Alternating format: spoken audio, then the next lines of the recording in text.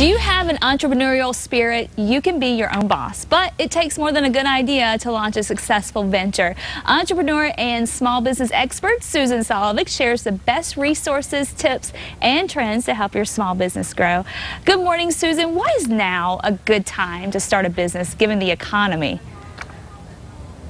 Well, actually, you know, in a down economy, a lot of major brands have started, so it's a great time to start a business. If you think of some of the major brands in our country, something like Apple Computers, it started in a down economy. So, you know, if you have the right business idea, like you were saying, you define your value proposition, and you practice good business fundamentals, you can start and grow a successful small business. Well, that's some good news here, but a lot of us are probably wondering, how do we do that? What are some tips? Right. Well, actually, the first thing is a lot of small business owners that I talk to, they buy into this concept that passion is all they need to be successful in small business, because they hear if you're passionate about your business, you can't help but succeed. And I always say that's a bunch of bunk. Passion is important, but you also, as I was saying earlier, you have to understand the business fundamentals that it takes to create a successful business. It's a high-risk opportunity for you, so you've got to practice good, solid business fundamentals. The other thing is a lot of business owners, especially in those early days when they're just getting started, they're doing everything themselves and they just get overwhelmed, and they're looking for ways to be better time managers, to be more productive. One of the things that's really a game changer is technology. Technology is allowing small businesses to be more productive and more profitable. So let me share an example with you. I work with Inc. from Chase, and they offer a mobile application called Jot. Now, Jot allows you to track, manage, and categorize your expenses in real time. So that means you don't have to worry about going back to your office and doing all that administrative work. Plus, you're tracking and managing your cash flow. But it gives you the opportunity to be out there promoting and selling your business, which is what you need to do in order to grow. That makes a lot of sense. So what are some of the challenges facing small businesses today? You know, there are a lot of challenges. One of the challenges is, you know, small businesses say, I can't get any money to start my business. And honestly, Christian, I have to tell you, you know, most small businesses start with about less than $10,000. They're funded with personal assets or family-friendly funding. So my mother used to say, Susan, where there's a will, there's a way. If you bootstrap and you're innovative, there is a great way to get your business going. It may not be a big rollout. It may not be everything you want at first, but there are ways to get out there and make it happen. Okay, so you work really hard and you raise this money to get your small business started. You really wanted to succeed. What are some of the reasons that so many of the small businesses fail?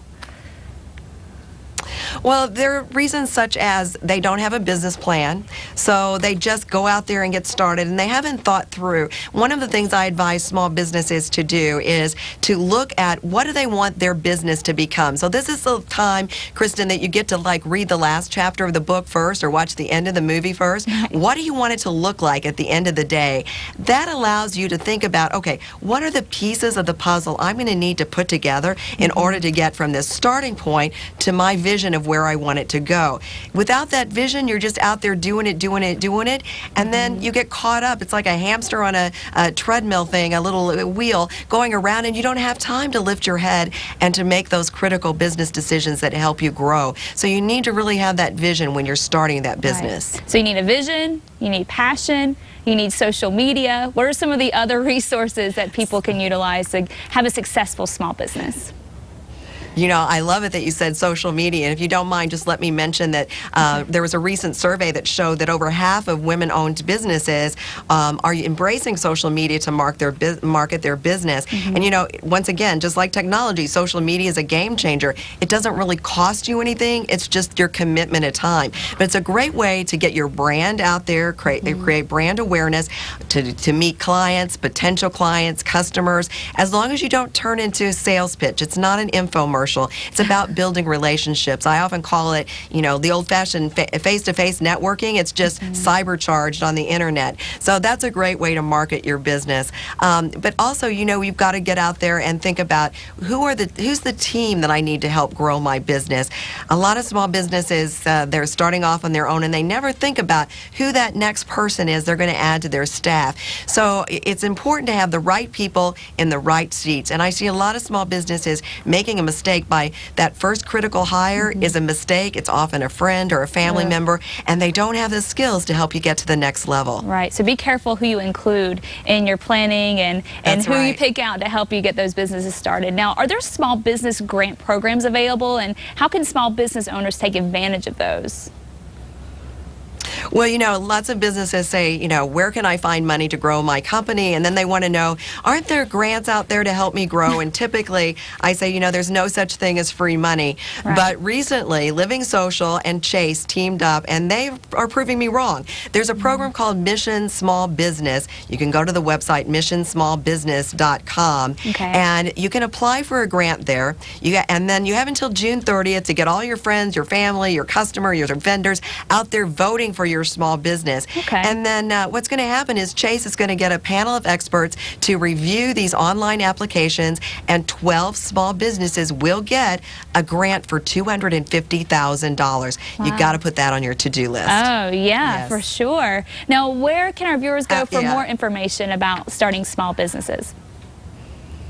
Well, I'd certainly refer your viewers, Kristen, to inkfromchase.com because there are great resources there to help you build your business. Also, once again, missionsmallbusiness.com. That's where you can apply for that grant of $250,000. And my website is susansolovic.com, and I'm always there to help small businesses get started and to grow successful business enterprises. Okay, great. Thank you so much, Susan. Wonderful information this morning. Thank you, Kristen. It was a pleasure to be here, and hello to everybody in Albuquerque, all you small businesses out there. Okay, thank you. Well, coming up next on New Mexico Style, details about the longest running art show in the state. Stick around.